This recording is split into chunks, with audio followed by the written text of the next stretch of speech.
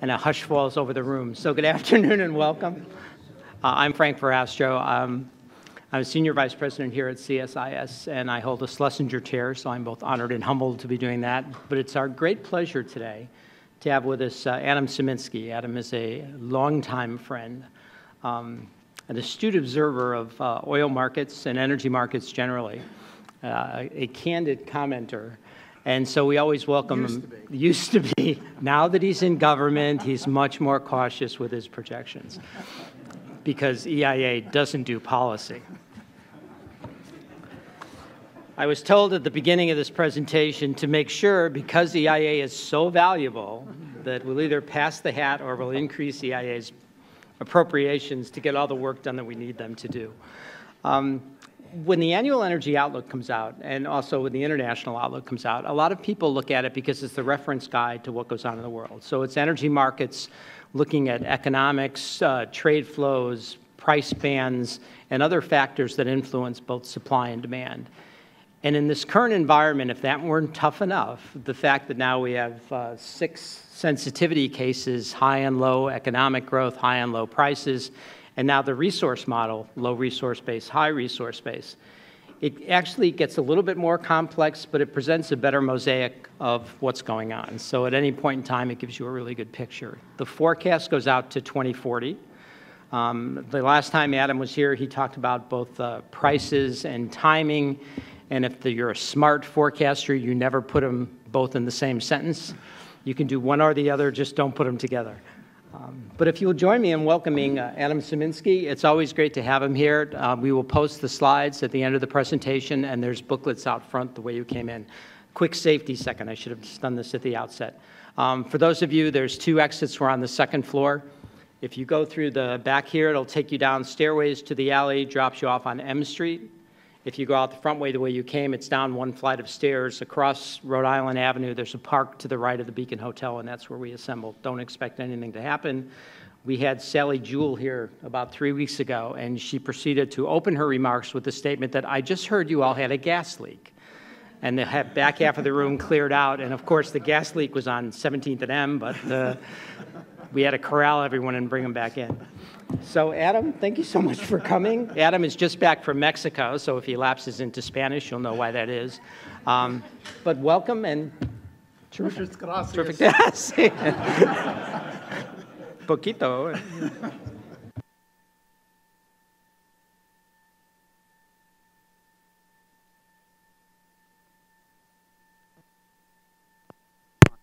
we go.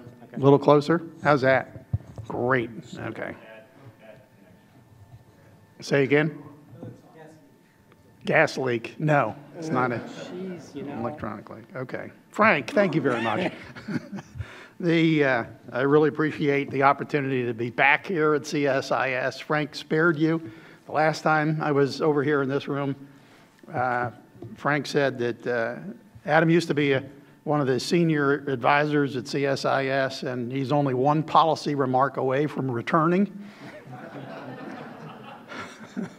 So we'll try to limit the policy remarks. The trends in the 2015 outlook, the annual energy outlook, which I keep thinking we should rename to the U.S.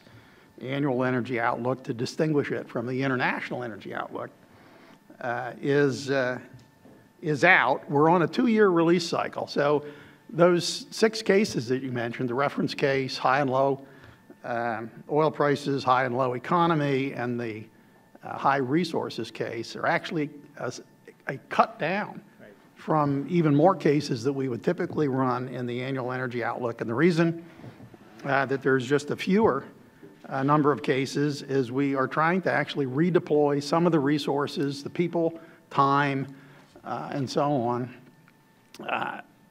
to the international outlook, which I think everybody at EIA believes is critically important. I mean, obviously, we want to cover the domestic situation really well, but you can't really understand the energy outlook for the United States if you don't have a pretty good idea of what's going to happen around the world. The documentation for all of this will be completed in the full years of the annual energy outlook. So next year, we'll have the complete set of everything. The value in running even the cases that we do in the AEO essentially involve the ability to use a reference case to assess policy. So we're not going to make policy, we're not going to have recommendations on policy, but policy makers can start with the data and analysis in the annual energy outlook as a good point to begin what they're looking at. So let's see if this works. There we go. So let's talk about some of the key results. And I'm going to try to go through this, the first few slides, pretty quickly in order to get to some of the details that are behind these summary results. So this is the summary. Think of this as being the executive summary. In most of the AEO 2015 cases, the U.S. becomes a net energy exporter, or our net energy imports really decline and end. This screen says by 2030, but most of the heavy lifting, as you'll see in a diagram in just a little bit, happens in the years after 2020, so early in the next decade. The underline on this is energy in total, not oil. We'll get into the oil issue, but so going down the list.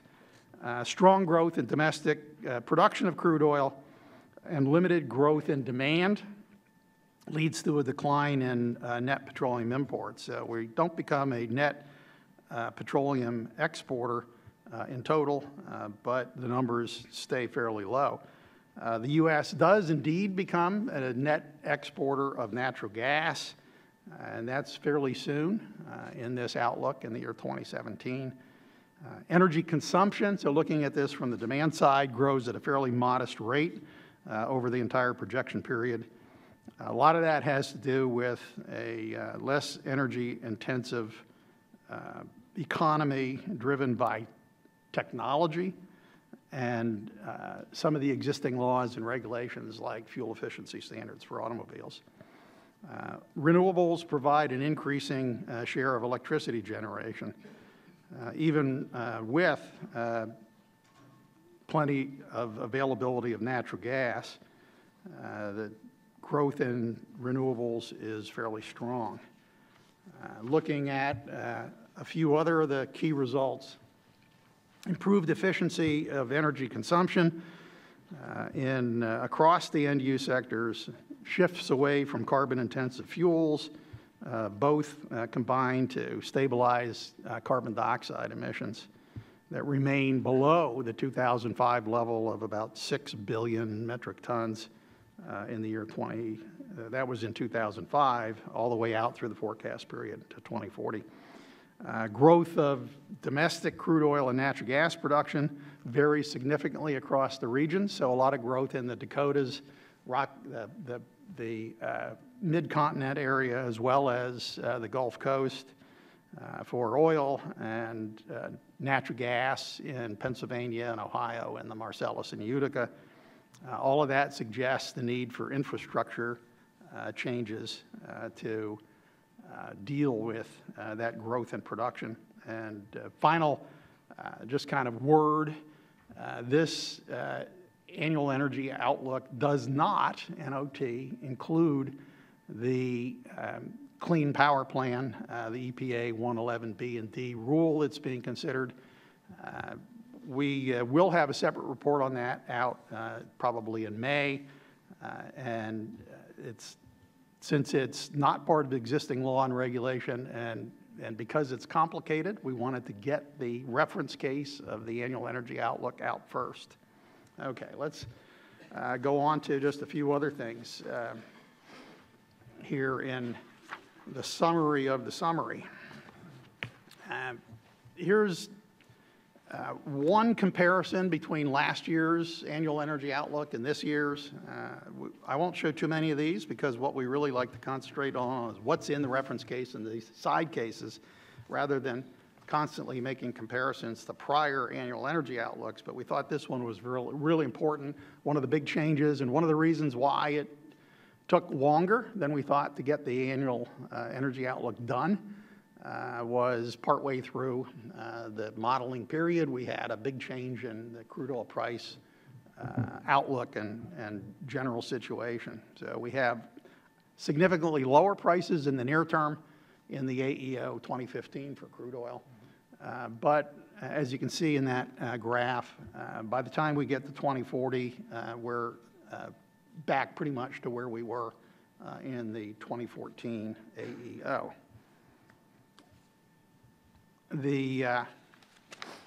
This chart shows reductions in energy intensity basically being offset, the impact of what would be driving demand up, GDP growth, and what we end up with is slower growth and overall energy use, where you have total energy use going from about 97 quadrillion BTUs in 2013 to about 106 Qs in 2040. Most of that growth is in consumption of natural gas and renewable energy. In the oil area, transportation sector continues to dominate the demand, but there is a significant shift within the transportation sector from gasoline, which we see going down, to growth in diesel and jet fuel, so the middle part of the barrel.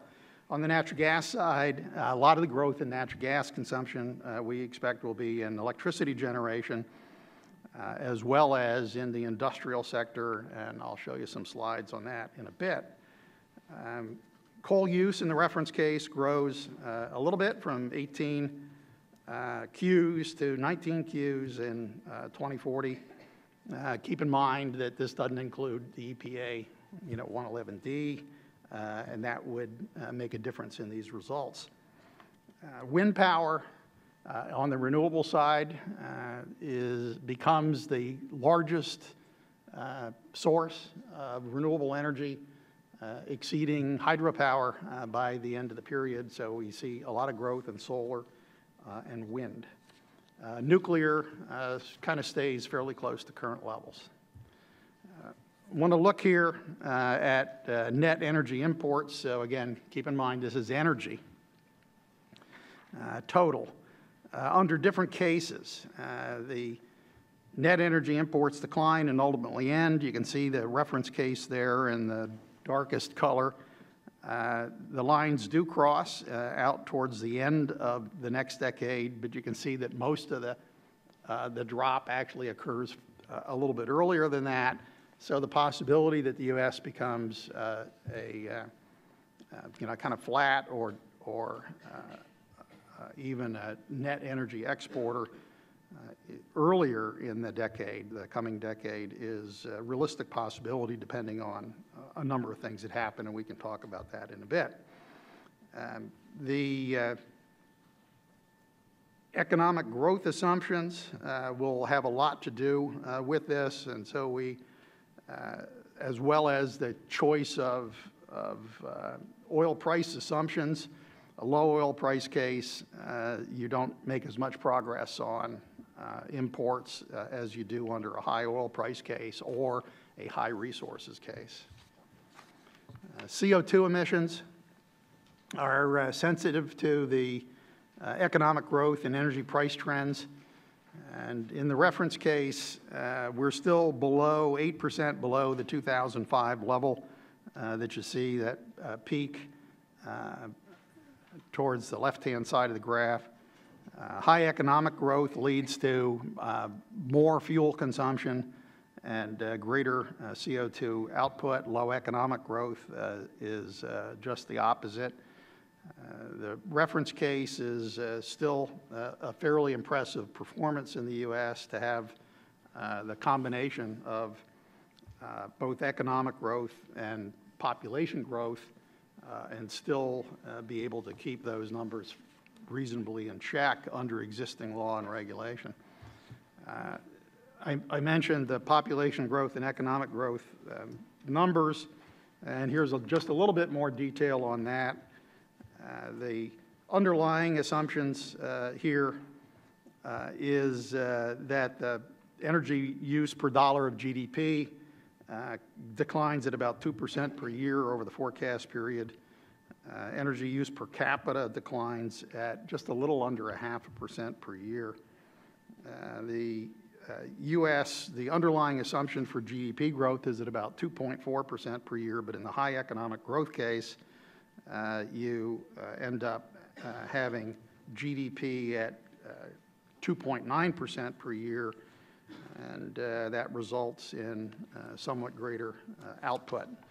So one of the things, this is the advertising section of the presentation today.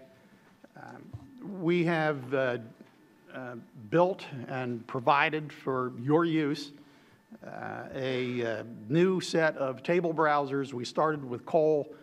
We extended that to other fuels and areas in the EIA website. The table browsers are really easy to use to make the data, in a sense, come to life with graphics, interactive, a lot of choices in scales and units that you want to show. And the AEO has always had a table browser, but this year it's in the new version of our table browsers, and so it's going to be very easy for everybody to look at all of these cases and the data and graph them for kind of a help and aid in understanding what's going on. The thing I'd like to do now is first talk a little bit more detail about petroleum. Then we'll look at natural gas. And then the third thing will be electricity. And then, Frank, that'll do it, and we'll be happy to take questions. But let's look at the petroleum numbers in a little bit more detail. What you see here is a high oil price case, a low oil price case, and a high resources case. The biggest differences, of course, are in the high oil price and low oil price case for how we made the assumptions, or how the assumptions came out of the model in terms of trying to make some sense of this. The reference case, as I said earlier, is not a whole lot different in the long run from what we had assumed before, but it's lower in the front end. The low oil price case basically assumes that prices stay kind of where they are now. The high oil price case kind of has them jumping from where they had been a year ago at $100 to moving up fairly sharply all the way up to over $200 a barrel.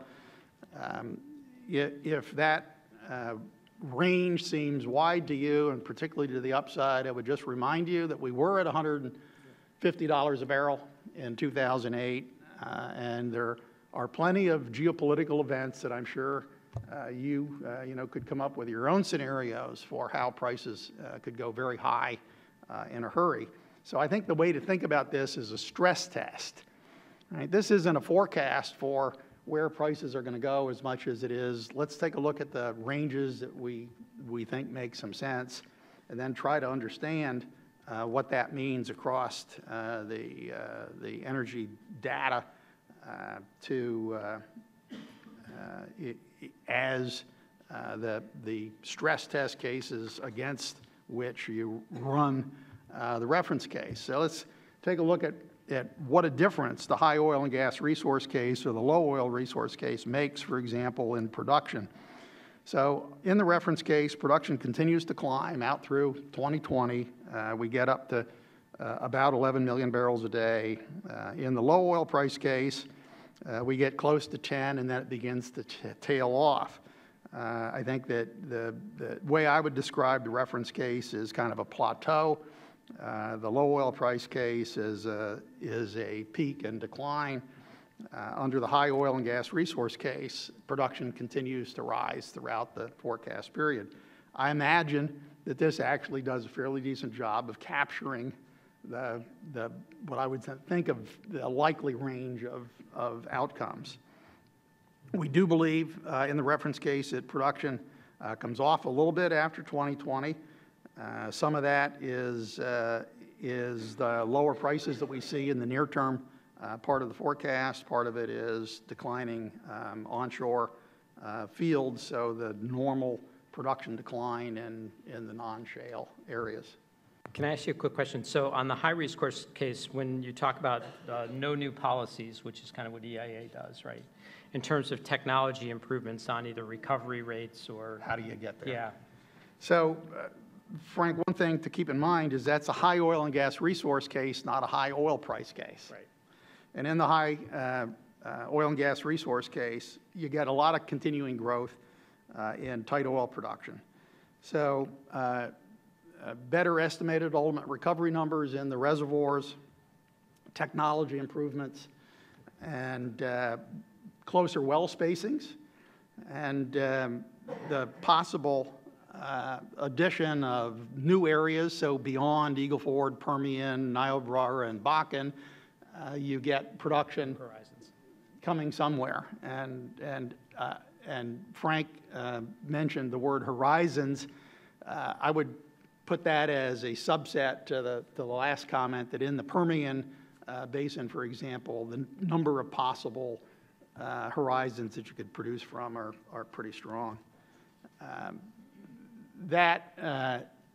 One of the things that I think that we are still struggling with, and Frank, I think this is really good for everybody to keep in mind, is that the hardest thing, I think, of all of this to understand is the pace and opportunity for step change in technology. We've seen that happen before, and we build in improvements in technology into the modeling, but I think it is not easy to predict. And not easy is too gentle. I think it's impossible to predict the kinds of changes that could take place. This illustrates under the different cases that we examined, some of the regional implications. So the regional variations in both domestic crude oil and dry natural gas production could lead to very significant shifts in where the oil and natural gas flows in the country. And what you see here is in the high oil and gas resource case, you get a lot more in the Dakotas and Rocky Mountains area, and that implies the need for transportation infrastructure to remove that oil to where refineries or consumers are to pick it up. One of the things that I might mention is that I think was it last week or 2 weeks ago? 2 weeks ago, we launched our crude by rail data, and we are now at EIA on a monthly basis tracking crude by rail movements in the U.S. from region to region, as well as across the border to Canada, and that data is I think going to be very helpful for everybody who's interested in these kinds of issues to have a look at. On the natural gas, gasoline side, I mentioned earlier that, and this shows tight oil production. You see the squeezing down of net petroleum and other liquids imports in that dark ink at the top. That comes from a combination of issues. Liquid fuels supply, two main sources: tight oil production, natural gas plant liquids production. Natural gas plant liquids production grows from 2.6 million barrels a day in 2013 to 4 million barrels a day in 2019. So we're seeing a lot of growth in this very light end of the barrel. We will have more to say about where some of those light ends are going to go in the refining system over the course of the next month or two as we publish the remainder of our oil export studies. Speaking of net imports, when that number goes negative, that means we're exporting. We become a net exporter of liquid fuels in the high oil and gas resource case, also in the high oil price case. In the reference case, it does come down over the next few years, but then kind of levels out.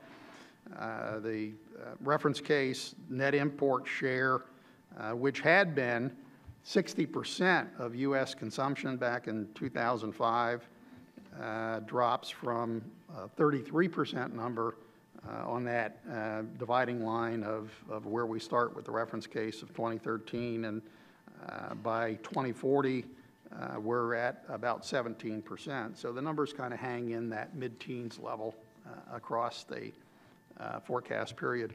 I started off the last slide thinking that I was actually on this one. Right. Gasoline. In the transportation sector, motor gasoline use declines, diesel and jet fuel use, also natural gas use in transportation growing a little in this period. You see the top line is kind of flat to coming down. Total transportation delivered energy consumption holds at about 27 quadrillion BTUs across the period here. The interesting changes are that the motor gasoline bit down at the bottom of that graph is shrinking pretty rapidly, while jet fuel and diesel continue to expand. If you think about the diesel area, because that's the one that's changing the most, it's really strong growth in heavy-duty vehicle miles traveled that are only offset a little bit by greenhouse gas and fuel consumption standards. On the net exports, there are three cases shown here. The reference case, the high oil and gas resource case, and the low oil price case. Now, you remember that in the low oil price case, you don't get as much production. In the high oil and gas resource case, you get a lot of growth in production. If you assume that from that last slide, the consumption of liquid fuels is going to be relatively flat. In a sense, what we're showing here is that product exports have to go up if you're not, under the current law and regulation, going to be exporting that much crude oil. So what we're showing here is a very high growth in product exports under the high oil and gas resource case. We can come back to that in a bit. Let's go on to the natural gas slides. Here we're showing the price cases for natural gas. I think that the key takeaway here is that natural gas prices are going to be very dependent on what assumptions you make about crude oil prices. The reference case, the Henry Hub natural gas spot price rises from about $3 now to $3.69, $4.88 rather, in still under $5 in 2020, and then moves up into the high $7 number in constant dollars by the year 2040. That's driven by increased demand for both domestic and international markets, leading to more production, but at a somewhat higher price in order to drive the resource base. The Henry Hub natural gas spot price is lowest, as you see there in red in the high oil and gas resource case, and highest in the high oil price case. The reference case and the low oil price case, you get about the same amount of natural gas. On the production side, this is not a lot different than what we were showing in in 2014, three big sources of future natural gas production growth in order of importance: shale gas, tight gas, and Alaskan gas. The Alaskan gas is going to be at least, is among the others up here, is going to be very dependent on what the oil price is, because the Alaskan gas is assumed to go into the foreign markets. One of the interesting things in this is that among the 6 largest shale plays, so let me just list those for you: the Marcellus, Pennsylvania, Haynesville, the Texas-Louisiana border, Eagle Ford in southwest Texas, the Barnett in Texas, the Utica in eastern Ohio, and Fayetteville in Arkansas, I think, and Louisiana, I think, across the border there.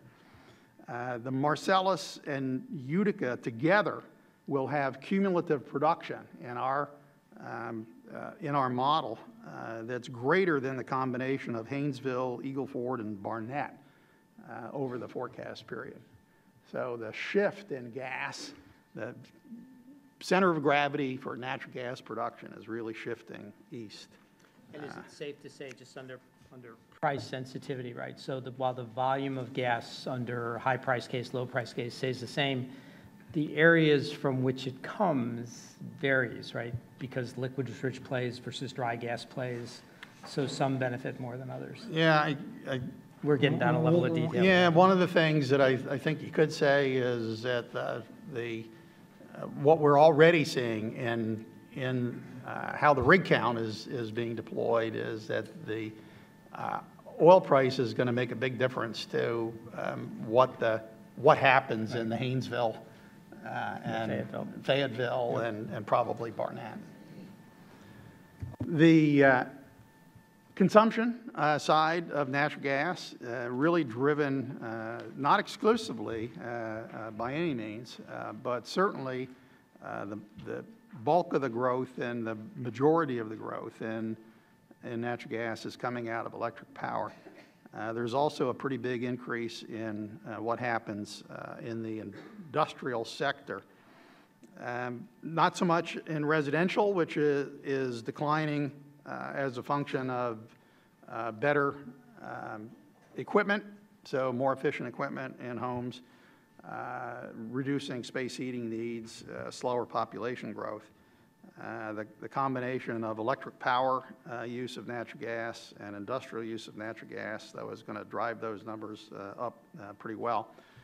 Drilling down just a little bit into the industrial sector, food processing, bulk chemicals, refining, and kind of general manufacturing and metals smelting, big consumers of natural gas and providing a lot of the growth in this sector.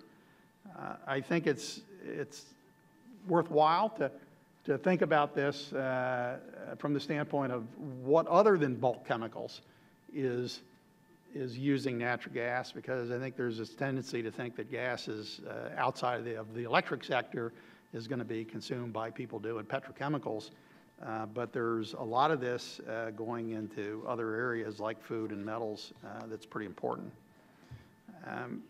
One of the key differences across the cases is how much natural gas is exported from the United States, and that's going to depend very much on what U.S. natural gas prices are and what world energy prices are. Basically, that spread kind of drives the economics of natural gas exports. In the reference case, we see those export numbers climbing, getting up into the mid teens in billion cubic feet a day, high teens maybe by 2040. The projections change very dramatically depending on the high oil and gas resource case versus the low oil price case. let's just think about the low oil price case for a second. With lower oil prices and the fact that in the global markets, natural gas tends to get priced at a BTU equivalent to the oil, the attractiveness of LNG from the U.S. is diminished, and we end up with a lot less gas. One of the interesting things is that it is really in the LNG area, not so much the pipeline exports to Mexico, which continue at a somewhat lower rate, but at a much greater rate than we have in the current situation. Under either of these cases, the low oil price case, you don't have the Alaskan gas coming in because global markets just don't want to pay for that. It also doesn't show up in the high oil and gas resource case, and that's because the resources in the lower 48 states are more economic. Let's talk a little bit about electricity now.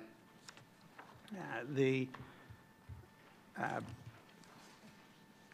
graphic here shows growth all the way back to the 1950s. I think I've shown this before in presentations.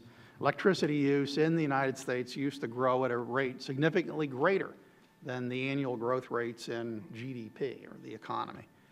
Then there was a period basically from the mid-70s out into the mid-90s when electricity growth was fairly well matched with GDP growth. If you extend that out into the 2010 period, and then in our view out into the future, we have electricity growing at rates significantly below GDP. In the box there in the upper right, you can see the average over the period from 2013 to 2040 for electricity consumption on an annual basis is a little under 1%, so 0.8% per year against 2.4% growth in GDP. Four big factors that are driving that. First one is slowing population growth. Second one is market saturation of some of the key electricity using appliances. What would they be?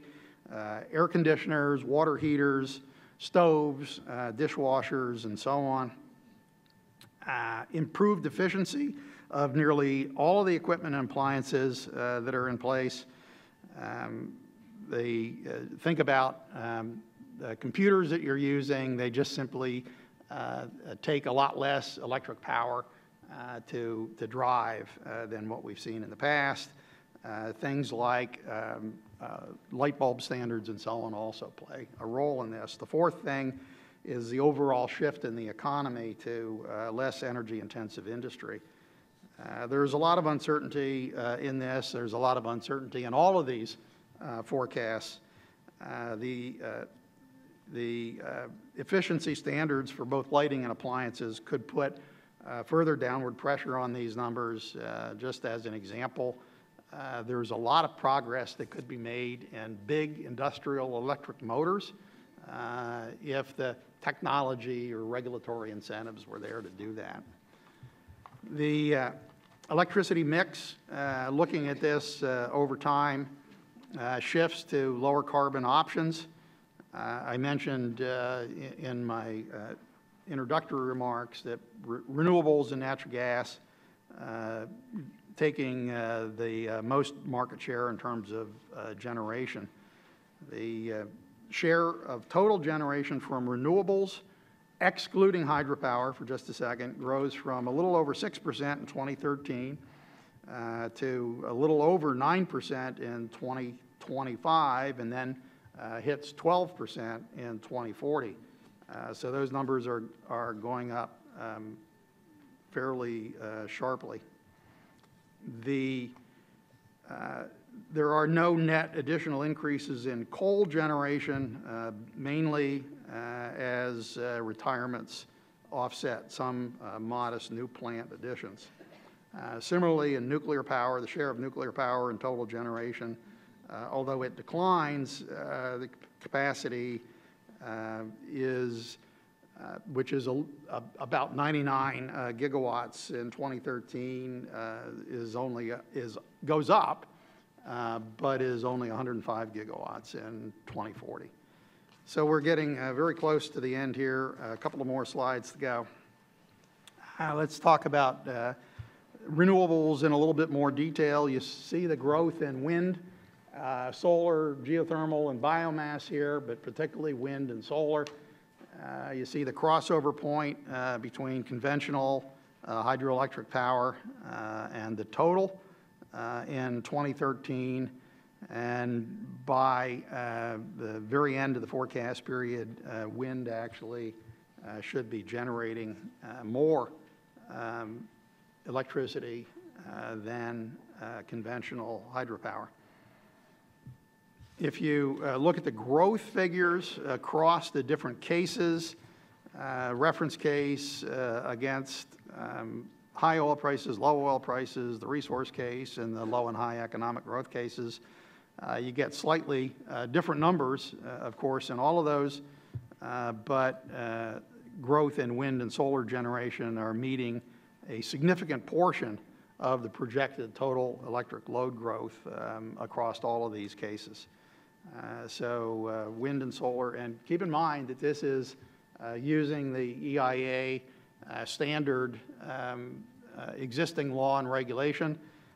So even without the extension of some of the tax credits, for example, we expect wind and solar to do pretty well just simply on an economic choice basis. So Frank, that's basically it. The second advertising slide is where to go for more information. The annual energy outlook at the near the top of this list is on our website now. That browser will enable you to look at a lot of the data, and I hope you all have a chance to do that.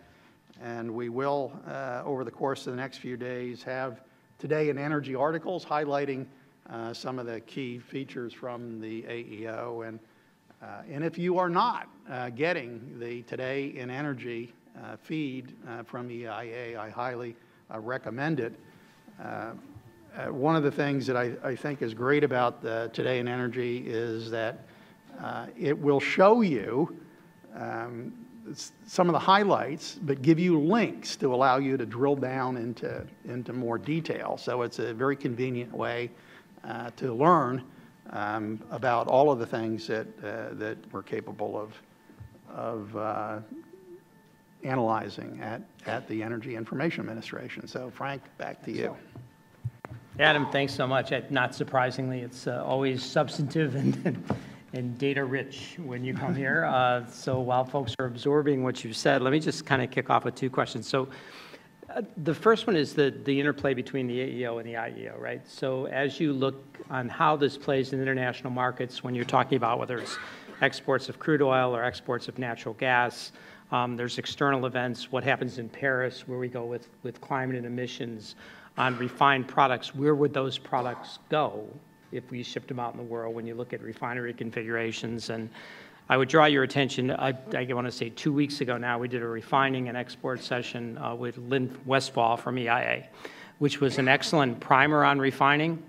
And since that time, you've actually put out one of your reports on what refiners could do to handle additional supplies of light tight oil. But when you, as you say, when you look at distillate demand as opposed to gasoline demand, that requires either new investments because the economics of the products shift, right? So it's not just the inputs, it's the outputs that you want to have economic products. When you look at matching up the two, and it's good that you actually do these on alternate years, but the role of the AEO that frames the U.S. position, there's got to be in the back of your mind, I guess, the previous IEO, the international outlook, but things have been moving so quickly that putting your finger on where the international market is going and how the U.S. market is developing in that context has to be a difficult task. Can you talk about that, the complexity of that a little bit? Sure, and it's not just what might happen in Paris. Right. I'm thinking about Geneva as well. The Iranian sanctions could make a huge difference to the oil price outlook, and it could go either way. I had an opportunity to speak with somebody this morning that knows an awful lot about the sanctions issues, and this is still in the negotiation stage, and I don't think we know the outcome yet. A lot of people are working very hard on it, but if we don't get a final deal, sanctions could get tighter. If there is a deal, ultimately, over time, sanctions would come off. In the short-term energy outlook, we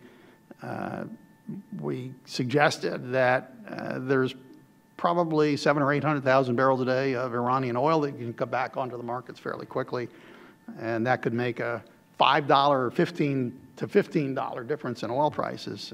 Back to Paris on negotiations on climate, that obviously could make some difference too in the overall global context. There's plenty of things. One of the other geopolitical issues, Frank, that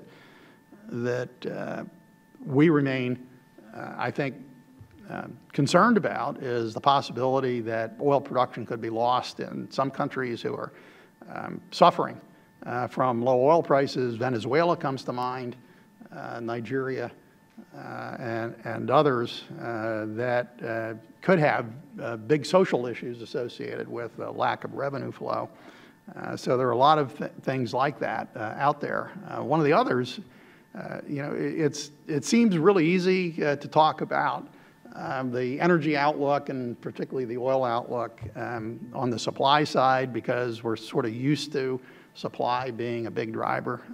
But there were and supply coming out of Libya. So an increase in supply last summer, I think, had a lot to do with lower oil prices. But there were two other big events last summer that are very, very difficult to pin down. And one was the bottoming out and rapid rise in the value of the U.S. dollar against other currencies. Maybe that currency effect was a signal that the U.S. economy was doing pretty well relative to other economies, and particularly the Chinese economy. So I come back to the demand side.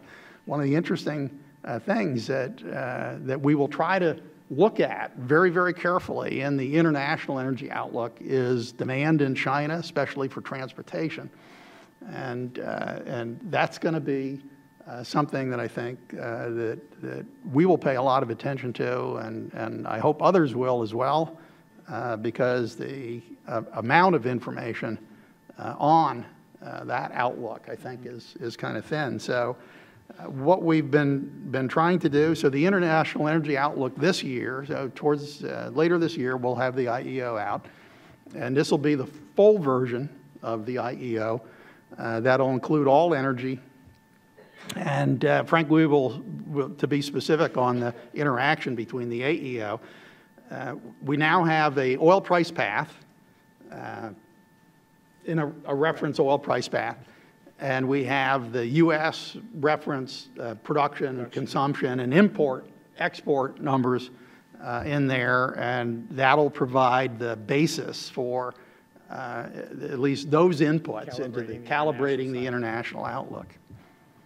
So then the one other piece, since obviously the near term affects the longer term when you go out to 2030 or 2040, this notion of the amount of oil that's going into storage if demand doesn't resurface, right? And so there's been a discussion about above ground storage versus, and we're getting a little off track from the AEO, but it's a common situation that you're running into now. And the notion that some producers are storing oil in the borehole, and with quick cycle time, they're able to case the well but not complete the well. But if you cycle that back on, the analogy that we use here is the busboy. They're opportunistic, and when you see that the glass is half full, all of a sudden you'll fill it back up. You keep prices depressed. So as you move through 2015, the price outlook is you have a number of different price paths, but is there one that's weighted average more realistic than others? So one of the things that we now have at EIA that I think is very useful in trying to understand this is the drilling productivity report. And that's down at the very bottom of this list. I saw that.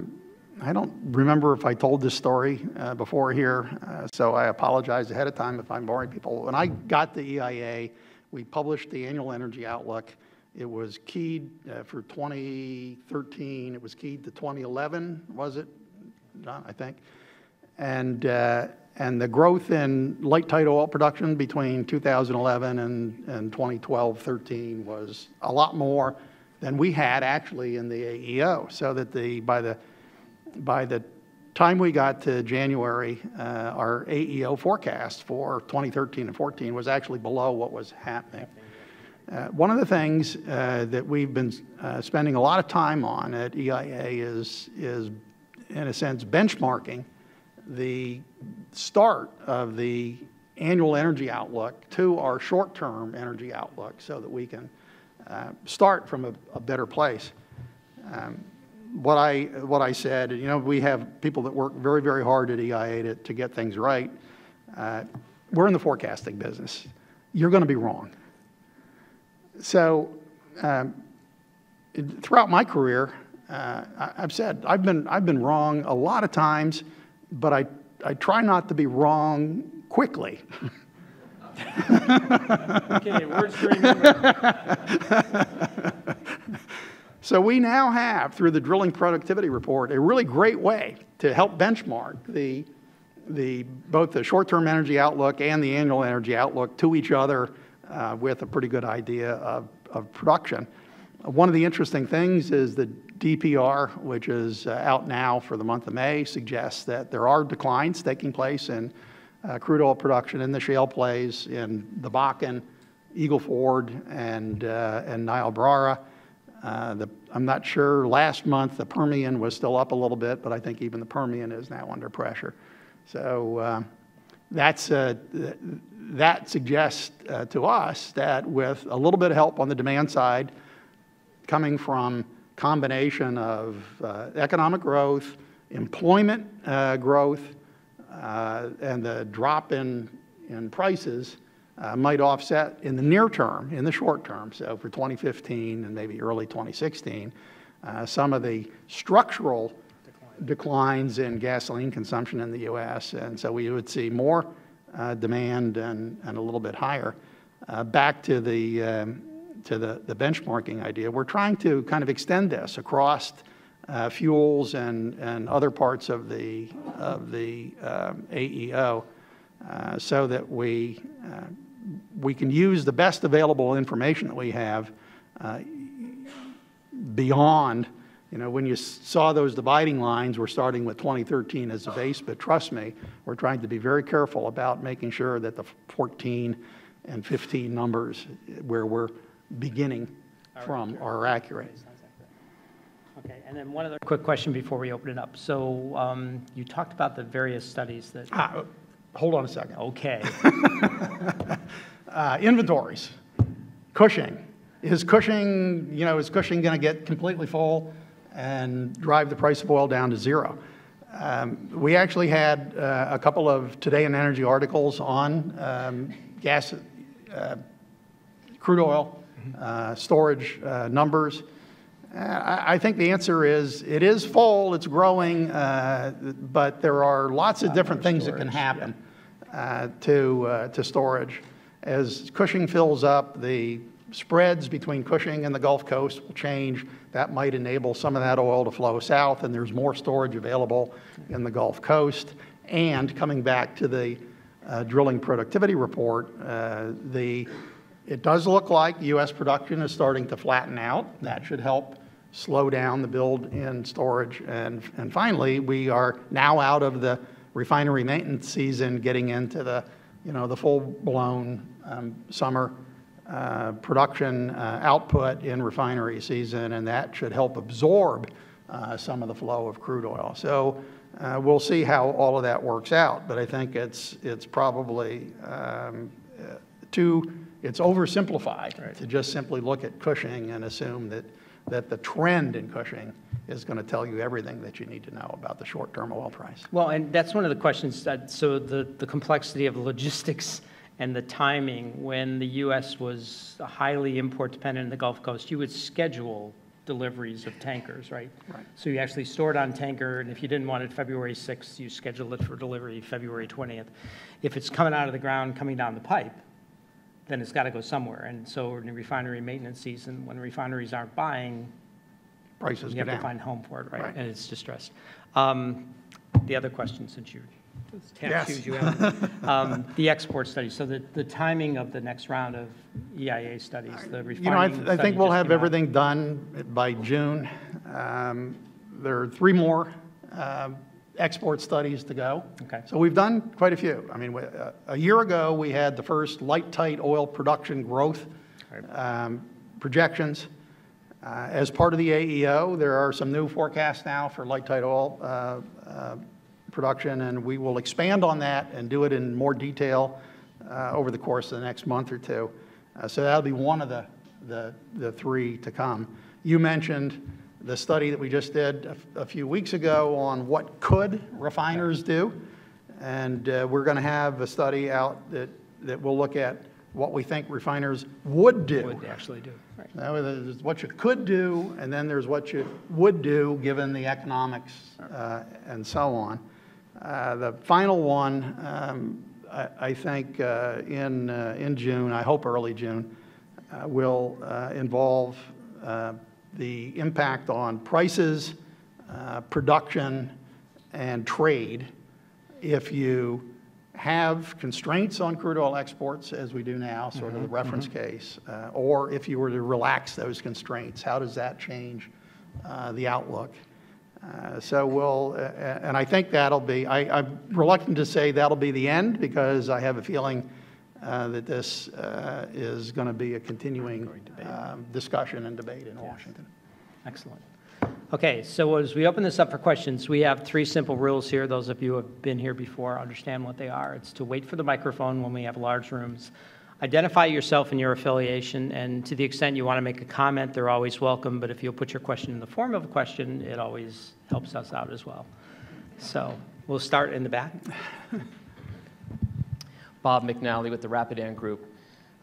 First, congratulations, Adam, to you and the EIA for another outstanding piece of work and for all the work you've done to modernize and deepen the energy data and present it on the website. So just to start with a comment of congratulations. And would you, you know, like in car talk, would you please avow that I didn't ask you to say that? Yeah, that's right. I want my $20 after the talk. So. My question has to do with what you think the implication is of Saudi Arabia standing back and saying, we're no longer going to balance the market for you. You have a price path in the outlook, but when you think about the amplitude of the range or the volatility in prices, what does it mean going forward if Saudi Arabia is really going to sort of hang up its hat? How long do you think it will do so? Thank you.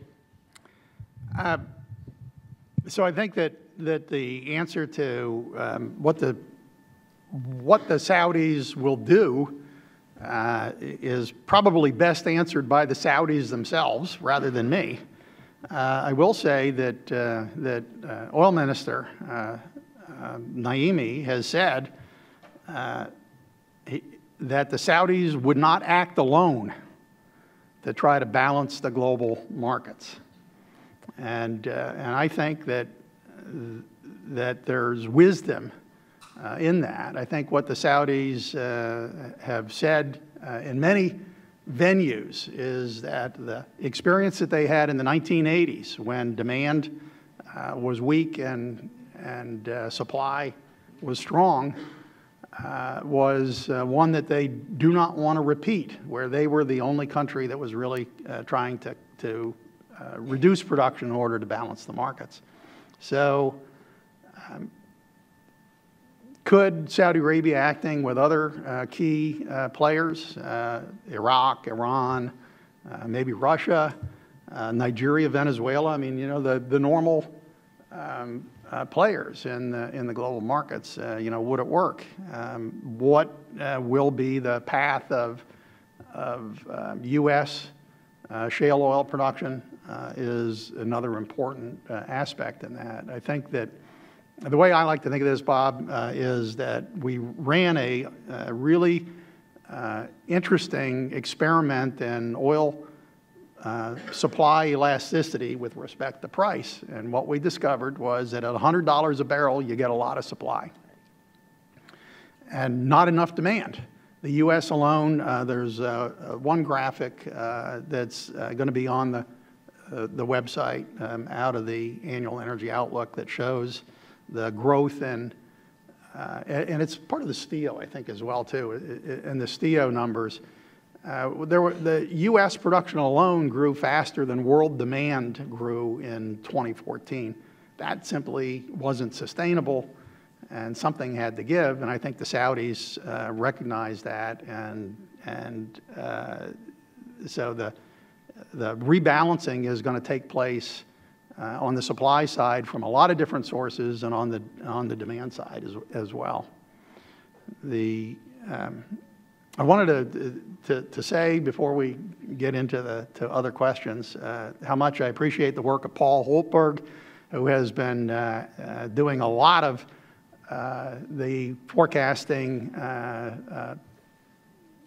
driving EIA towards getting this done in a timely manner. And Paul, thank you for your efforts along those lines, and the entire staff, John Conte's group, John Conte, the assistant administrator for energy analysis at EIA. So I'd like to actually give Paul and John a hand.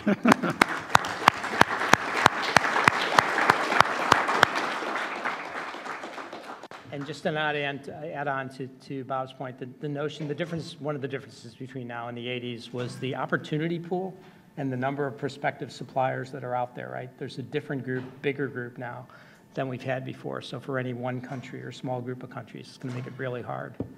You know, we might have another crack at something.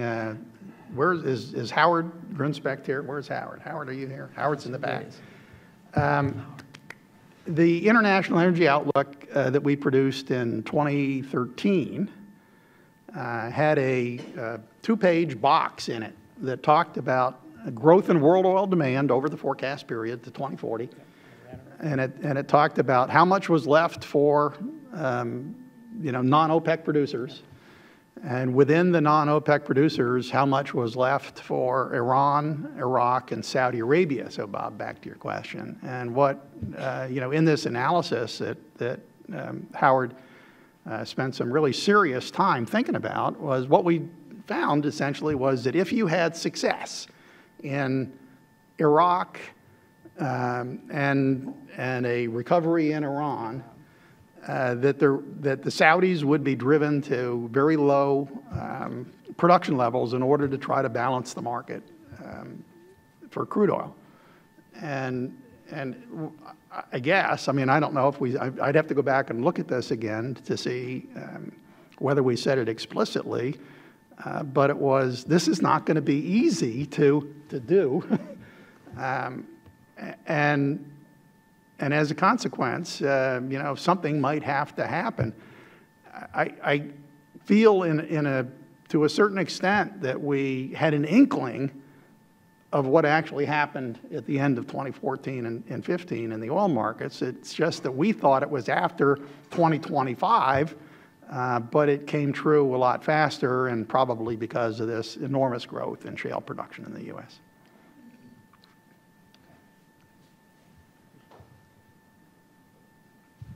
That was great. She waited for the microphone. Anya Grigas, Truman National Security Project. I wanted to ask you on your view on American LNG exports to Europe, whether you think they will be commercially viable and whether the volumes would be sufficient to have an impact on Europe's dependency on Russia. So I know this is projections, but perhaps you can offer your thoughts. Normally what I would do is I would call on some of the people who have done that work at EIA to talk about the details.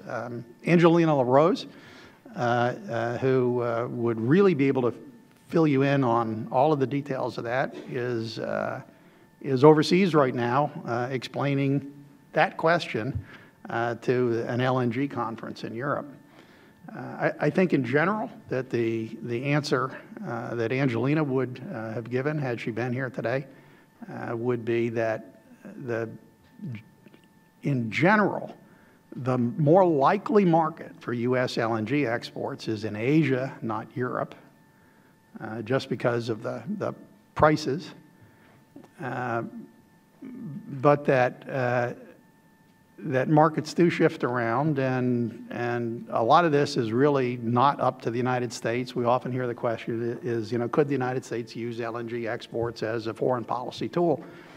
The U.S. doesn't own any LNG.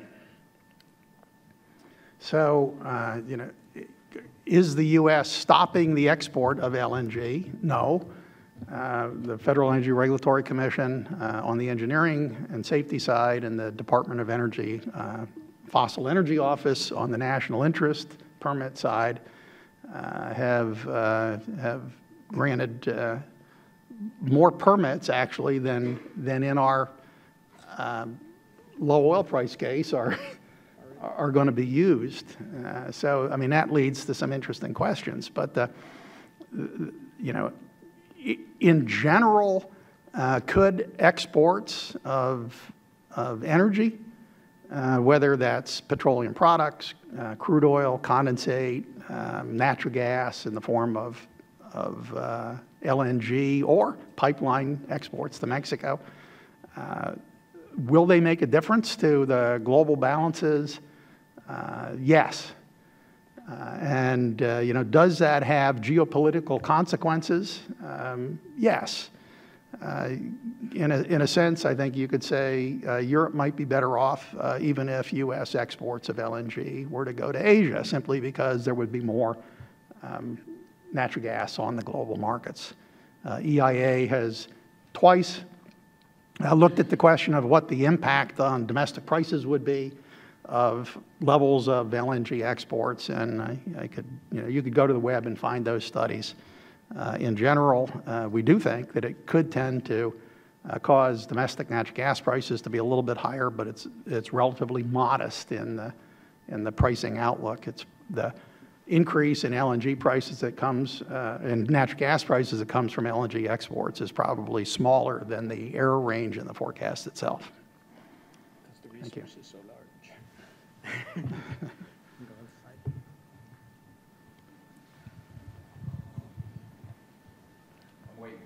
No, thank you. My name is Jim Moore. I'm with the Leclerc Group, a gas distributor in St. Louis, Kansas City, and Birmingham. So bring it back domestic. Thank you for the numbers. I use them all the time. I really appreciate it. And I was looking at the difference. My question involves the price of natural gas and electricity to residential consumers in the United States. And I had some problems with the numbers, so I went back to 1998. I would have gone back further, but 97 you used Lotus 123, and I can't open that anymore. So I'd encourage you to translate the old files if you could. But I looked at the electricity forecast, and almost every single year you've under forecast the actual price. So you've had to adjust the curve up not every year, but almost every year. Natural gas, on the other hand, for the past 10 years, almost every year you'd have had to shift the curve down. Again, on the forecast, if you look out, you're escalating in electricity at a much lower rate than gas. So my question is, do you look at your older forecast and try to reconcile them, and will you look to improve that in the future? Thank you. Well, in general, we do. In fact, somewhere on our website, and it's it'll be part of the full version of the annual energy outlook, we go through an analysis of how we did. I think the answer to why natural gas prices are lower is that the supply of gas coming from the shale formations has just surprised us, along with most of the other people who have been involved in this. On the electricity side, I don't know. I'm looking around for electricity people here, but John Connie, go ahead, John. Why don't you? I didn't think it was that bad, but does that work? I'll sit down and Try say. it. So Yeah. we have been looking at this for a number of years, and it's not traditionally in the generation aspect of it, but it's more in the T&D aspect of it. There's been greater charges associated with in electricity price than we were estimating. And we have looked at it. We're going to continue to look at it. But I think we've made improvements in every year, and we think, of course, we're right this time.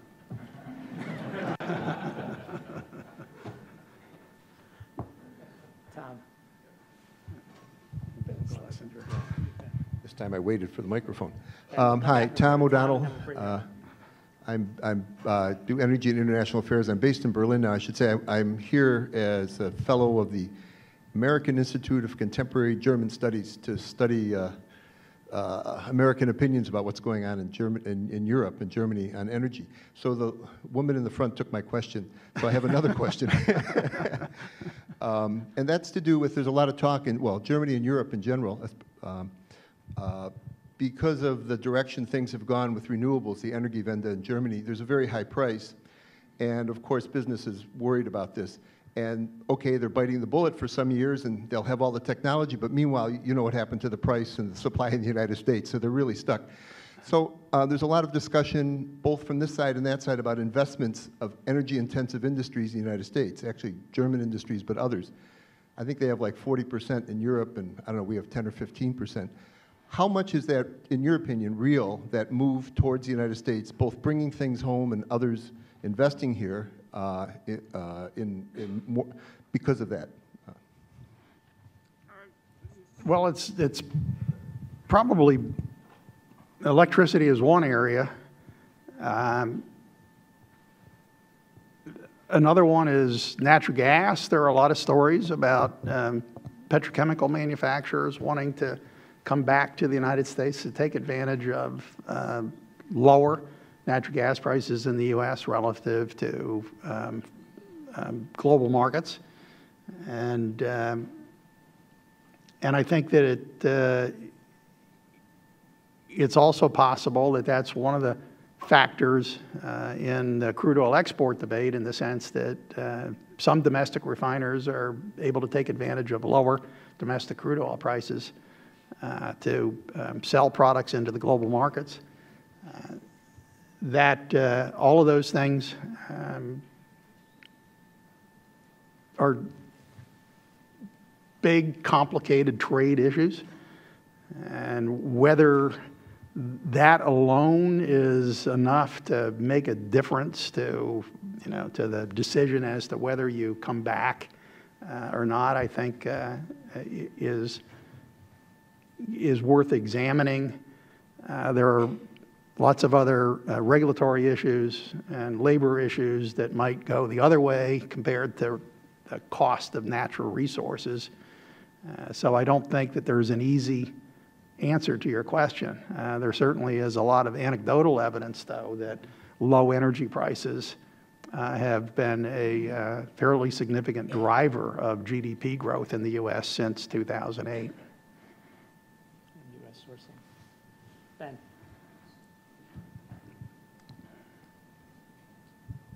Hi, Ben Schlesinger.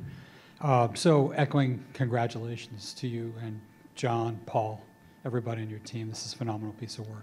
Gets better every year. So people who look at natural gas markets closely, and this brings it back to a regional, continental base, but not totally, see a couple of things. We see a rash of contracts for LNG indexing Henry Hub, which is okay. That's what they want to do. Then we look at Henry Hub and we see that liquidity is absolutely nosediving, that there's very little liquidity during certain times of the year, and increasingly so, at Henry Hub. And while there's an increase in liquidity in some of the high-producing regions, particularly in the Marcellus, Dominion, and some others, I noticed there's some regionality. There's some regional, there's kind of a regional gas forecast as part of the model, but I don't see it really highlighted. I think there's only 3 or 4 or 5 regions that are included. Do you have plans to try to pick up on some of the regionality we see in some other models, like the old North American regional gas model, World Gas Trade? Just a thought.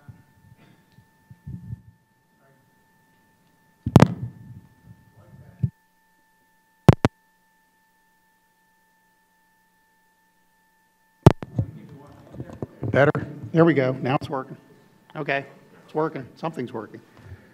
Regional differences in the model. So one of the things, I think it's a great question, Ben. It's on our priority list for the fiscal year 2016 to do a deeper dive into regional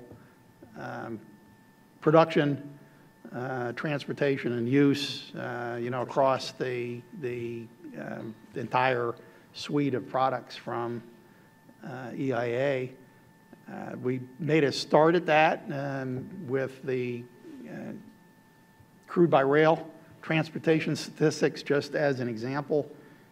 We had fairly big error terms in the difference between production and refinery use of crude oil in some of the PADD, the PAD districts. These are the regional way that petroleum is usually divided up.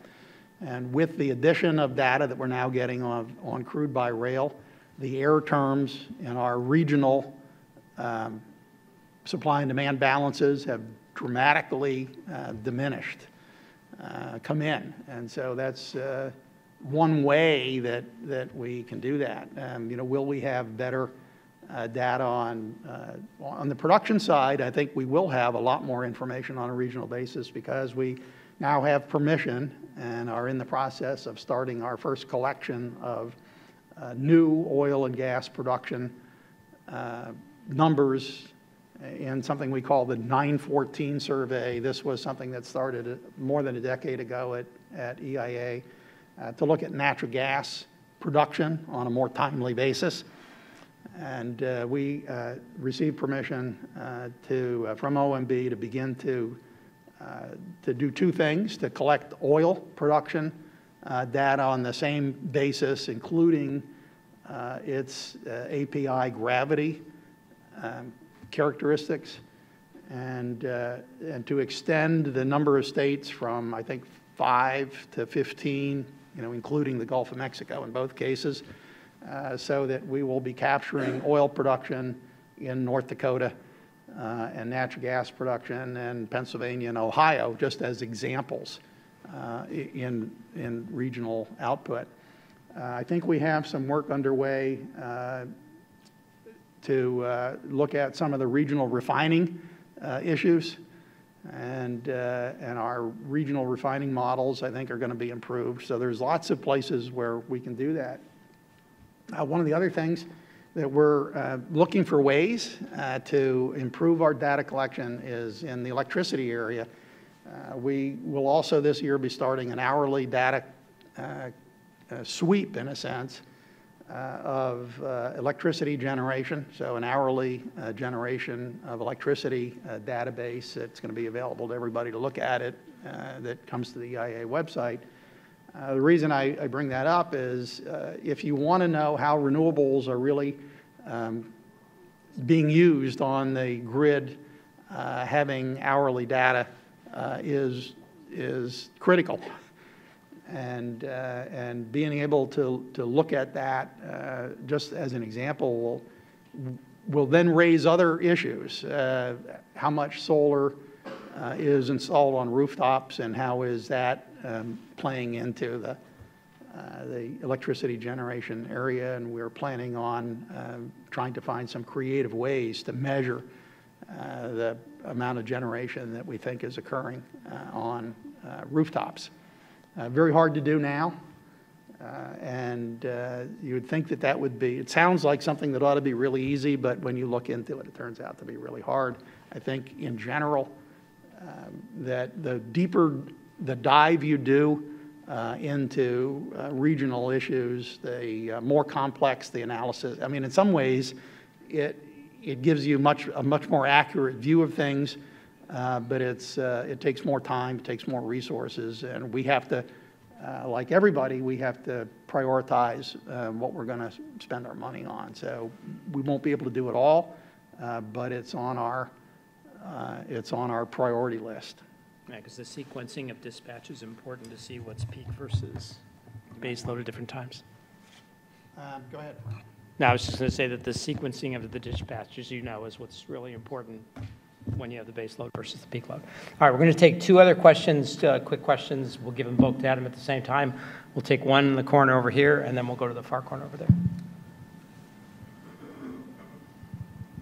Hi, my name is Andrew Miller. I'm an intern with the Biotech Biomass Thermal Energy Council, and I was very heartened that you mentioned heating in your presentation because it's often overlooked.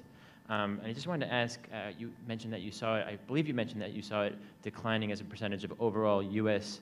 Energy consumption. Some of the reasons why, and is this because of a new use of technology? Is it developments in CHP? And where do you think that's going? Thank you. I think that the story there is probably similar to what's going on in gasoline, that different regulations in the heating area, and just simply decisions that consumers are making on their own behalf about how much insulation they put in their homes, what kind of window treatment they have, the efficiency of natural gas furnaces. All of those things, for example, I think make a really big difference. On the oil side, there's still a lot of oil being used in home heating in the Northeast. There's a lot of propane being used out in the Midwest. How those appliances consume energy, the growth rate in housing stock, the fact that from a behavioral standpoint, people, for some period of time we were moving towards more and more square footage in houses, and it now looks like that trend is shifted. So I think all of that's contributing to that move. Okay, and we have two folks here in the back side by side, and so I don't have to make the call. You can both ask your question, and Adam can pick which one he wants to answer. Thank you. My name is Stephanie. I'm an energy reporter for Argus Media. I had two questions. One, when you mentioned the EPA Clean Power Plan, that you might release a report in May. The rule's supposed to be finalized in June, so I just wanted to know if you can give some color on what you might release and if the rule's final a month later. And the second thing is on oil exports in the high oil price scenario case. Do you think that the exports can be met if we have to lift? Does it require lifting the export ban? Did you have any thoughts on that? Okay, and then we'll go right next door. Thank you. Davis Burrows. I'm also an energy reporter with Morning Consult. Question is a little more open-ended. It concerns the import-export ratio. So you project that within the next decade, you said it's a realistic possibility that the United States could become a net energy exporter. So my question is, first, how does that differ from previous EIA projections? And second is how much does that really matter? Do you think that crossing that threshold is more of a symbolic achievement, or does that really hold a lot of political and economic weight as it relates to changing the discussion on U.S. energy policy? 90% self-sufficient. Okay, let's start with that one and we'll work backwards. On the issue of being a net energy exporter or net oil exporter, symbolic or real in terms of its impact, I think certainly the growth in production and how much of that can be met, how that growth in production across the board in all energy has a lot to do with GDP.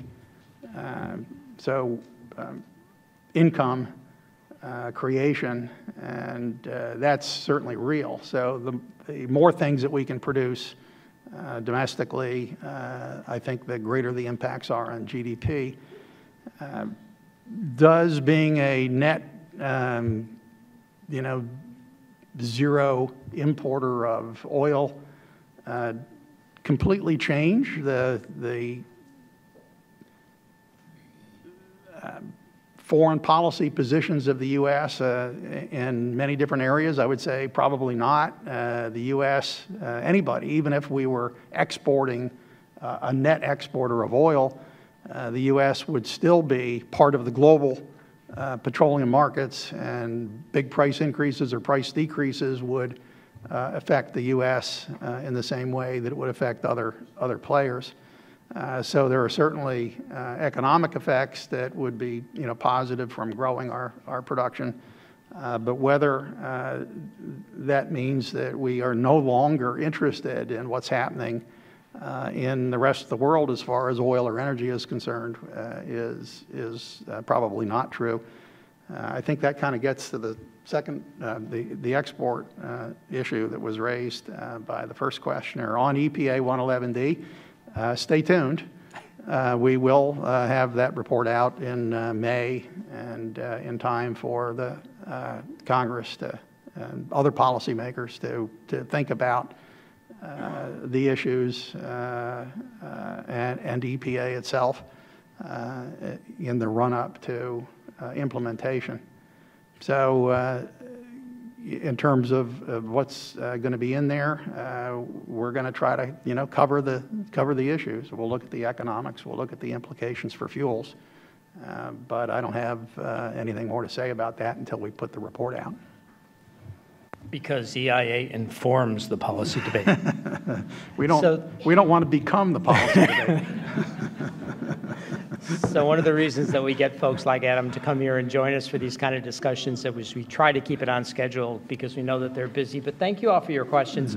This has been an informative discussion. And join me, please, in thanking Adam Sieminski for coming with us today. Oh, it's a pleasure. Thank you very much.